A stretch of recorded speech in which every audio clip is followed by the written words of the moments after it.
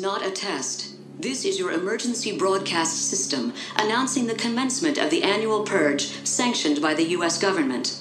Weapons of Class 4 and lower have been authorized for use during the Purge. All other weapons are restricted. Government officials of ranking 10 have been granted immunity from the Purge and shall not be harmed.